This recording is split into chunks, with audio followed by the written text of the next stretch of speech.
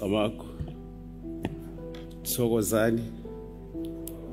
Much of what we know about Africa and ourselves as Africans doesn't come from us, but from non-Africans, many who have a very low opinion of us. Not only is our being colonized, but our very concept of knowledge is colonized. Therefore, as Africans, the question of historiography should be at the heart of the concept of decolonization. As you know, historiography concerns itself with the philosophy and the theory of history. As Africans, historiography nudges us to ask the questions: who writes our history today? Who asks the critical, epistemological, ontological, and phenomenological questions? And who answers those questions? In our understanding of self and the world today, is our understanding a colonized or a decolonized one? Informed by these discomforting questions of being, I wish to briefly speak to the following themes. 1, what do we mean by decolonization? 2, decolonization as spiritual liberation. 3, decolonization as cultural liberation. And 4, how should we as Africans respond? To understand decolonization, we must first understand colonization. As a point of departure, it is important to make the point that when we as Africans talk of colonization or slavery on the continent, we tend to focus almost exclusively on the Europeans and forget the Arabs. More than 1,000 years before the Europeans invaded Africa, Africa's invaders came from Western Asia, now strangely referred to as the Middle East. Middle East of what? During the 7th century, the Arabs invaded North Africa at least 3 times. They brought an alien religion, Islam, language and customs to the native Berber tribes of the Sahara and the Mediterranean hinterland. In just 70 years, they had subdued the whole north of Africa. Central to this was the Arab slave trade. This was the practice of slavery in the Arab world, mainly in Western Asia, North Africa, East Africa, and certain parts of Europe.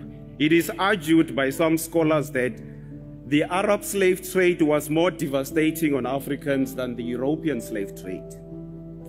It is estimated that between the period 650 and 1900, between 10 and 18 million Africans were enslaved by the Arabs and taken from Africa across the Red Sea, Indian Ocean, and the Sahara Desert. Due to the nature of the Arab slave trade, it is difficult to give actual numbers. However, recently it was estimated that the Arabs took as many as 200,000 Sudanese children and women into slavery during the Second Sudanese War. Most importantly, even though Arab slavery was legally abolished and criminalized, it persists in such places as Libya, Mauritania, the Sinai Peninsula, and many parts of the Arab world. Following hot on the heels of the Arabs were the Europeans, who from the 14th century onwards transported between 10 and 12 million enslaved Africans across the Atlantic to the Americas. By 1480, the Portuguese ships were already transporting Africans for the use of slaves on the sugar plantations on Cape Verde and the Madeira Islands in the Eastern Atlantic. Spanish conquistadors took African slaves to the Caribbean around 1502, but Portuguese merchants continued to dominate the transatlantic slave trade for another century and a half from the Congo to Angola.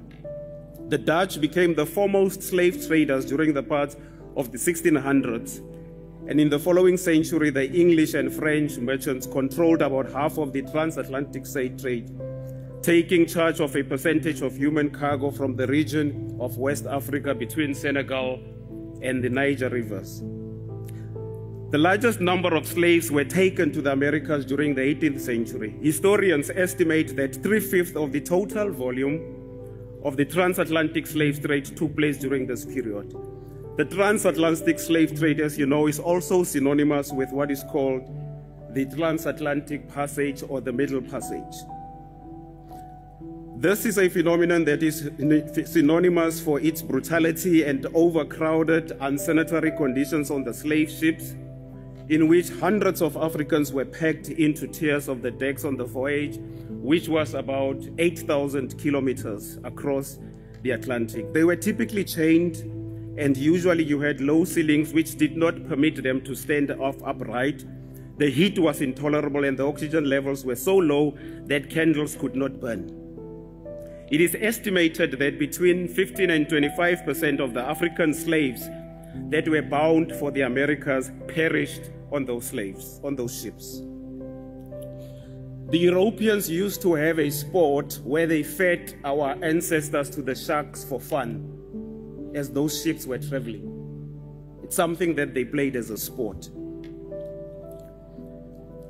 A large percentage of the people taken captive were women in the childbearing age and young women who had been in a position to start their families. To better coordinate the invasion of Africa, the Europeans, through the French and the Germans, convened a series of gatherings which culminated in the repugnant act of the Berlin Conference of West Africa, signed on the 26th of February in 1885. I'm sure many of you have heard of the notorious Berlin Conference. There is an act that was signed at that conference. I was distributing it this week. I would be pleased if we can share this with the youth of African Hidden Voices so that they know what our invaders plotted and planned and understand why we are in this mess we are in today. It is very important. This conference was attended by representatives of the United Kingdom, France, Germany, Austria, Belgium, Denmark, Spain, the United Snakes of America, Italy, the Netherlands, Portugal, Russia, Sweden, Norway, Turkey. Africa's political and economic problems of the last 130 years have their genesis in this conference of thieves, looters, murderers, and rapists.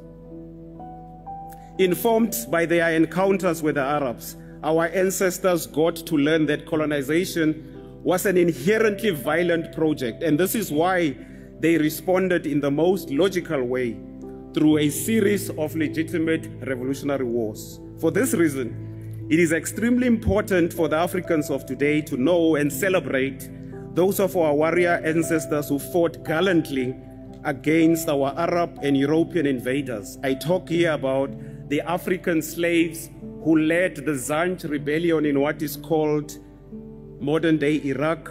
I talk here about Emperor Menelik II of Ethiopia, warrior Queen Yaa Santawe of Ghana, Queen Mbande Nzinga of Angola, Didan Kimati of Kenya, Samuel Maharere of Namibia, Mbuya Nehanda of Zimbabwe, and Sekuru Kuvuvi, also of Zimbabwe. Here, in the southernmost tip of Mutapa, I talk of Inkosi Pambata Kamancinza Zondi, the Strand Luapers, the Gorinkwa and the Gogosa and Doman. The area we are in today was an area that was, the people who were in charge were people like Gogosa and Doman, and they were dispossessed from this area. David Stearman, Khosi Sikukuni, Khosi Mpulekeng Jainki, and of course, my direct ancestor, Uma Vubangana Gandlela Ntuli, who was one of the commanders who trounced the British in the Battle of Isandlwana in 1879. For all this, it becomes clear that the project or concept of decolonization is much older than the classical works of people like Frantz Fanon, Chinwezi Ibekwe, Kwame Nkrumah, Ngugi wa Thiong'o, all of whom wrote on the concept of decolonization. Decolonization is also older than the student protests at UCT against the Statue of Rhodes. It's much more older. Informed by this context, for us as Africans, the essence of decolonization can therefore not be a calm academic debate, an elitist project to deliver one conference paper after the other, or a recital of revolutionary poetry. In my view, decolonization is essentially a violent confrontation between oppressor and oppressed. It is a bloody fight between the natives and the invaders. It is a choice between living on our knees and standing on our feet. As a consequence of all this, today much of Africa is dominated by Abrahamic religions, in particular Christianity and Islam. These two religions were central instruments in the project of Arab and European imperialism. Therefore, just as Christianity can't be separated from the discourse of European invasion of Africa, Islam can't be separated from the discourse of Arab invasion of Africa. It is disingenuous to have a conversation about our invasion by the Arabs or the Europeans, but you don't want to implicate Christianity in Islam. It is disingenuous. There is a huge project of intellectual denialism among some Muslim scholars, both black and white. One of them is the late, from Kenya, the late Ali Mazrui, that aimed to make sure that there is no critical examination of the project of Arab colonization of Africa. There is a book I recommend by one of our scholars, Professor Kwesi Pra, Reflections on Arab-Led Slavery of Africans. It's a very instructive piece of work on understanding the invasion of the Arabs. In order to achieve this level of dominance, the Arabs and the Europeans unleashed wave after wave of violence on the bodies of Africans. Contrary to popular perception, Africans were not converted to Islam, and Africans were converted to Islam and Christianity through violence. Africans must realize that when the Arabs and the Europeans invented Islam and Christianity, they did not have us in mind. We don't know what their agenda was when they created Christianity and Islam, but we go and join and adopt it.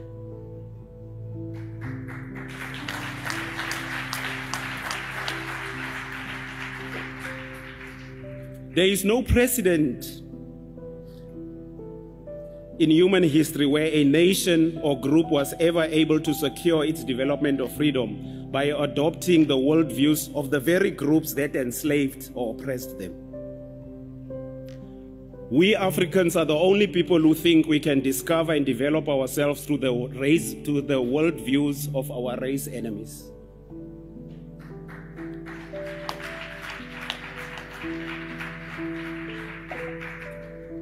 Africans must wake up and realize that unless we embrace or develop our own concept of the divine, we will continue to be the spiritual captives of the Arabs, the Europeans, and all other non-African groups. In this sense, authentic African spirituality becomes a concrete understanding and an unshakable commitment to work towards the global resurrection of the African race. In other words, to achieve a state where we are fully in charge of all aspects of our lives as Africans and are no longer slaves and servants of any race on earth, what we ultimately define as African spirituality must empower us with the day-to-day fighting tools, mental and spiritual, to dismantle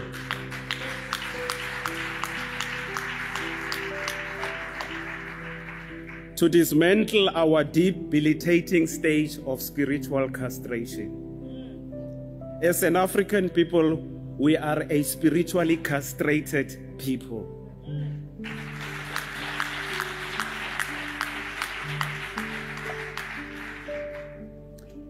I represent those Africans who are sick and tired of surrendering their time, money, resources, children, and most disturbingly, their precious souls to the gods and religions of our invaders. They have done absolutely nothing for us as an African race except to tighten the rugged chains around our souls. Foreign Abrahamic religions call for Africans to be submissive, to close their eyes, be on their knees, and totally submit to a foreign god. I call for Africans to be rebellious, to open their eyes, to stand on their 2 feet, and submit to nothing else but the irrepressible voices of our ancestors.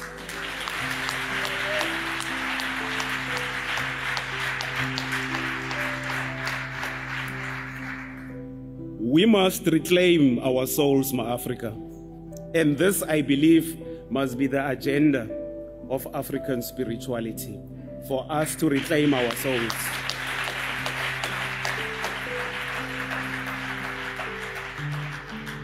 All groups that dominate African people, especially in the areas of economics and religion, have a distinct skin color.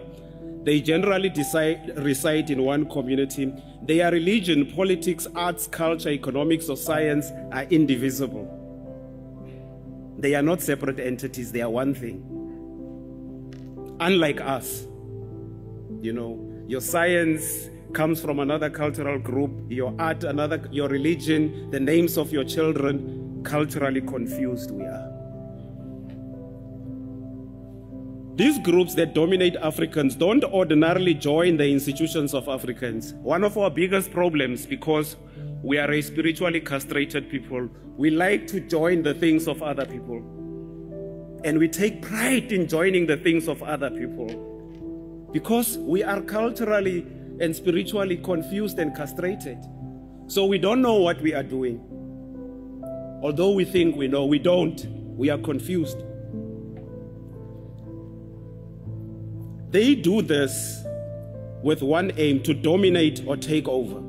So when these other groups, non-African groups, join our institutions, they don't join to come and assist. They join for two purposes: to dominate or to take over. And you see with our political parties, the majority of the black people in our political parties are black people, but the direction of those political parties is determined by the minorities. And many of them will fight with you on behalf of these foreigners in their political parties, like we are seeing now if you watch the news. Central to the logic of their existence is something that is called a historical consciousness, which actually is race consciousness. In a nutshell, the groups that dominate Africans have a war mindset. For them, every sphere of people activity is a battle. As I understand it, therefore, the call for cultural decolonization is a matter of race security. What do I mean? To be able to dominate us culturally, our invaders, such as the Arabs and the Europeans, had to erase our culture and impose their culture. This is why today we are proud to speak their languages. We are proud graduates of their education. We support their businesses and are more than willing to surrender our souls and those of our children to their gods. Therefore, they have us completely captured in cultural terms. We Africans are a culturally infiltrated and captured people. My last point: how should we as Africans respond? Consistent with the principles of Afrocentric epistemology and inspired by the spirit of our warrior ancestors, I propose the following responses. We must continue to tell our children and the youth of Africa that Africa is the genesis of the human race, and that we produced unparalleled civilizations and knowledge systems, many of which were stolen by so-called Greek philosophers such as Thales, Aristocrates, Plato, Socrates, Hippocrates, Zeno, and Pythagoras. Many of the students you saw here were probably also misled by these so-called universities that the Greeks are the people who invented knowledge and philosophy. But when they encounter African hidden voices tells them that is a white lie.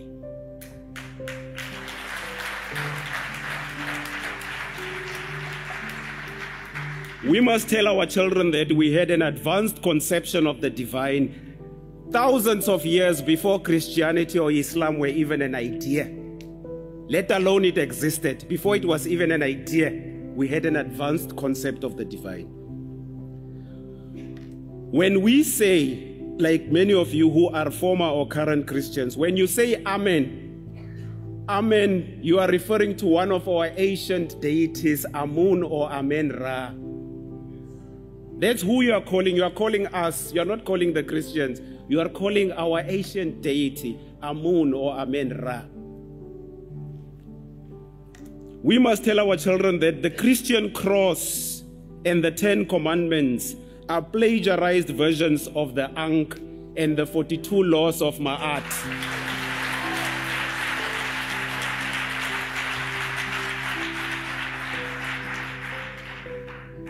I have the Ankh here. The Christian cross was plagiarized from this, the symbol of life. We must tell our children that we must liberate ourselves from the education and the religions of the Arabs. We must liberate ourselves from the historical timeline of the Europeans and the Arabs, because we measure time and progress according to their cultural clock. Lastly, we must build Afrocentric institutions across the continent that will orientate our children in the areas of spirituality, family, manhood, womanhood, politics, arts, science, and warfare. However, to be able to achieve all this, our point of departure has to be the decolonization of our minds and our souls.